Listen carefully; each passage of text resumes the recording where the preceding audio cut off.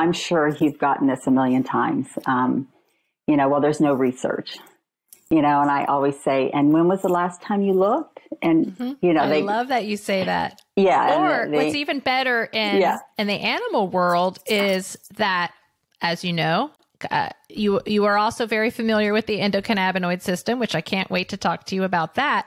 Yeah. But where they'll say there's no research on cannabis and it's not safe for animals. And I remind them that all the research for the humans is done on animals.